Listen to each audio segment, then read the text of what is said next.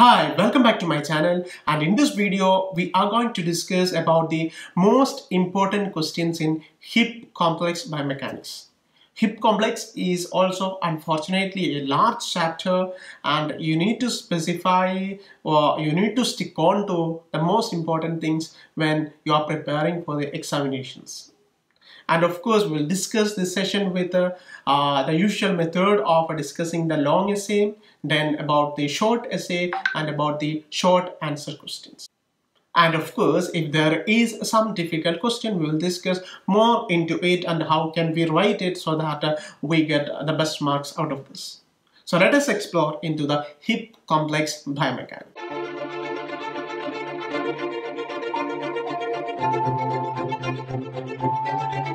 In hip complex, if we start with the long essay question, of course, if you have watched the video on knee complex, you would have seen that there was a question like a mobility and stability of the knee joint. And that question was quite different from any other long essay questions that we would see otherwise. So if you are someone who is watching this video for the first time, this series of video study with me videos for the first time, I would kindly request you to watch the video on the knee complex biomechanics and come to this one so that you can get familiarized with the situation more easily, right?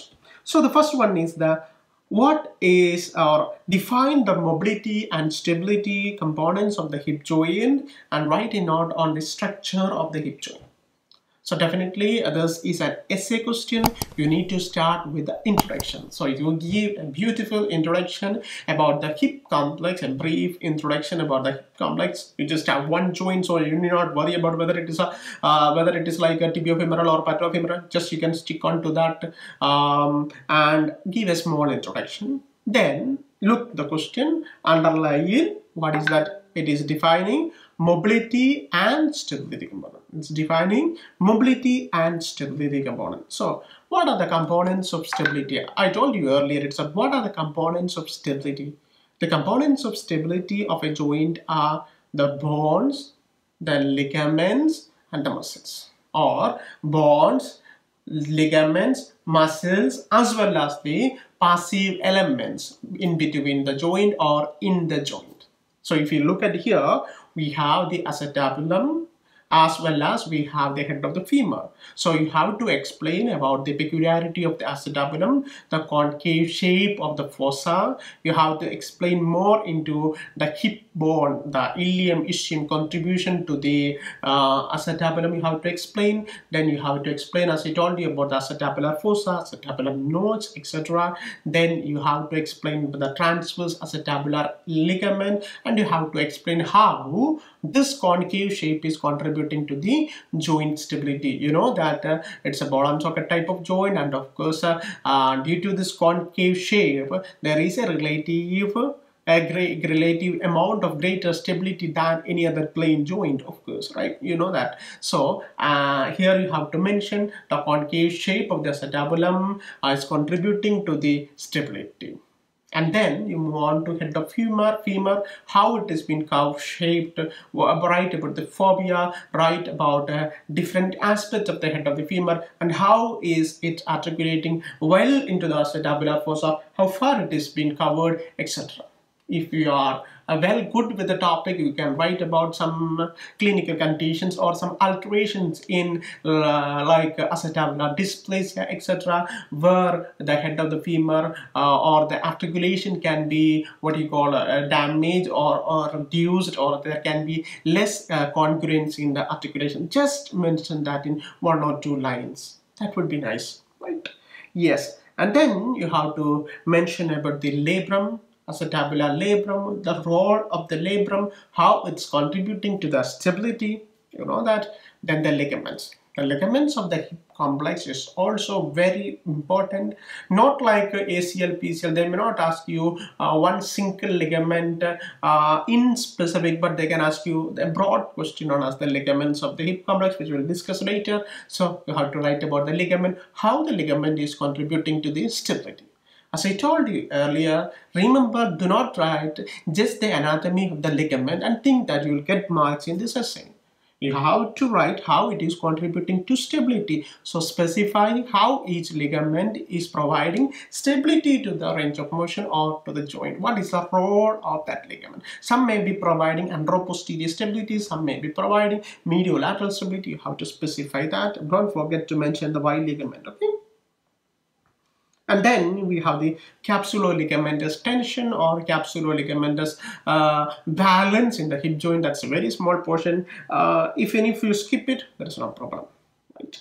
Then there is a trabecular system. You know that trabecular system is uniquely developed in the hip complex. And how it is being developed, what are the different type of trabecular system and how they withstand the force. How trabecular is contributing to stability, because trabecular system helps in withstanding greater amount of compressive and tensile loads. So it will contribute to overall joint stability. So you have to mention that. And then finally the muscles. Of course, the hip flexors, hip extensors, medial rotators, that is the adductor compartment muscle, and lateral compartment muscle or lateral rotators. How to mention the muscles? If possible, write the origin of insertion. Even if not, even if you don't remember the origin and insertion, you can just write hip flexors, this iliopsoas, rectus femoris. You can write down the names of that muscle, and then write down the I can write down the role of that muscle, how it is providing stability to the joint. Right, that would be sufficient. And then the next aspect or the second portion of this chapter, this essay, is a mobility component. There you have to move on to what are the levels of mobility. There, the first thing, femur or motion of a femur on a acetabulum. When femur is moving on a acetabulum, it's a convex concave shaped moving on the convex.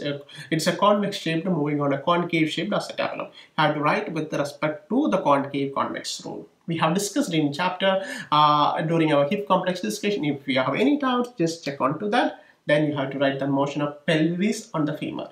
There, what are the motions of pelvis on femur? The motion of pelvis on the femur are the anterior pelvic tilt, posterior pelvic tilt, and lateral tilt, anteroposterior rotation. You have to write on that in a beautiful manner. Remember the equal weightage and give stress to that both. If possible, write about the coordinated movement. We can wind up or you can sum up that discussion. At the end, try to give a very small conclusion about the same thing. And if possible, if you are good enough, kindly mention the pelvifemoral rhythm also. That's fine.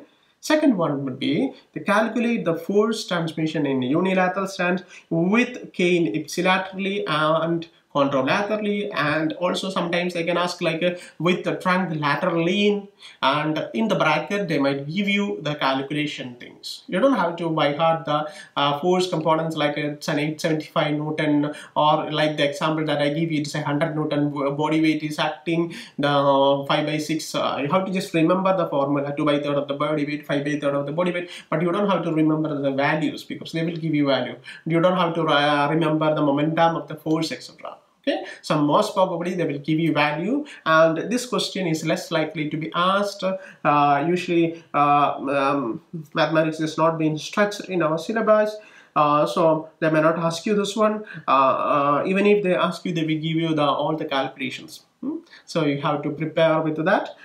Just prepare with 1 or 2 examples. No need to by heart the things. Almost the things are same regardless of the situation. There is no applied questions like the momentum may not become something else. Okay, most probably it will be the same value. So if you practice with the value in your textbook, or if you practice with the value in the minor lecture, it will be very fine, and it's been less likely to be asked, but still you can prepare it.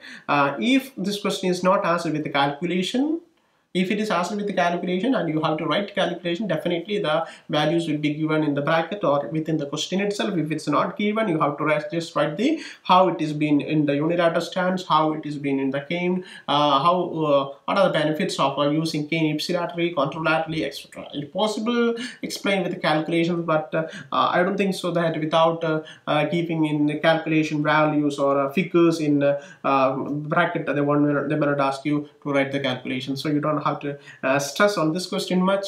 You have to stress on the other question, right? Then the short essays. First one is the ligaments of the hip complex. I told you the ligaments of the hip complex are vast, and they can ask you for 10 marks question, right? Or it can be an 8 mark question. Trabecular system is again 8 or 10 mark question. Do not think that you will get good marks without writing the trabecular system with diagrams. So very important to write down the diagrams, and the orientation of the trabecular system is very important. We have to write about the medial compressive, lateral tensile trabecular system, and all that important points that are seen in the trabecular system. And can you guess the another important question? It will be coxa valga and vara. Definitely coxa valga and vara. Either they can ask you in short essays, or they can pinpoint it to be specific in the short answers, 3 marks question. If they are asking like explain coxa valga and vara, or explain coxa valga and its biomechanical implications, I have to write everything in detail, and we have given everything, or we have discussed everything in detail in the channel too. Pelvic tilt, very important. You cannot move on with the hip complex without studying pelvic tilt, and don't just learn pelvic tilt for your exam, because it is a fundamental concept in basic biomechanical discussion and throughout your physio career. So you have to remember and study well about the pelvic tilt, anterior, posterior, lateral shift, etc. Okay, be thorough with that. If possible, draw some diagrams. Some diagrams are tough to draw, but still you can draw the figure representative diagram, fluid body diagrams you can draw. So the questions, once again I will tell you: ligaments with hip complex, trabecular system, coxa valga, or comparing both, then the pelvic tilts. This can be the questions that can be asked in short essay. And then moving into short answer question. To be specific, or starting with a difficult one, they can ask like a center edge angle. Okay, less likely, but still they can ask you center edge angle. We have discussed it in a unique video. Then the acetabular dysplasia, etc. Less likely to ask that one. More likely to ask angle of inclination, angle of torsion, the anteversion, retroversion concepts. Okay, angle of inclination, coxa valga can be mixed, or then angle of torsion and anteversion, retroversion concept can be also asked. So study with the diagram when you're drawing or explaining angle of inclination or angle of torsion or any other angle in biomechanics. Remember to draw some diagrams, because explaining angles without diagrams in just words may not fetch you good marks, right? Yes. In muscles, only lateral rotators of the hips are commonly seen as lateral rotator muscles of the hip, because they are a bit more specific to answer and shorter also. So lateral rotators of hip fetches good marks. Then pelvic tilt, again as I told you, 3 marks question. They can ask you like anterior pelvic tilt, 3 marks question. It would be a general question. They will not ask you the biomechanical implications or more detailing to that, just with the pelvic tilt. And acetabulum, I have seen them asking in some question papers in some other states. In the acetabulum is asked about the peculiarity, how it is being contributed by ilium, ischium, pubis, and what are the role played by in stability and mobility, right? Okay. So once again, let me tell you the center edge angle, angle of inclination, angle of torsion, anteversion, retroversion, of course coming in that, lateral rotators of the hip, any pelvic tilt movement, acetabulum, and even if some concept like acetabular dysplasia, etc. Not like the concept like a slip capital femoral epicycle, that may not ask you that. So 2 specific questions. So with that, I wind up the session on the hip complex, and we'll see this series with yet another video on most probably the ankle complex in coming videos or coming days. And until then, stay tuned. And if you like the video, don't forget to click the like button and kindly subscribe to the channel.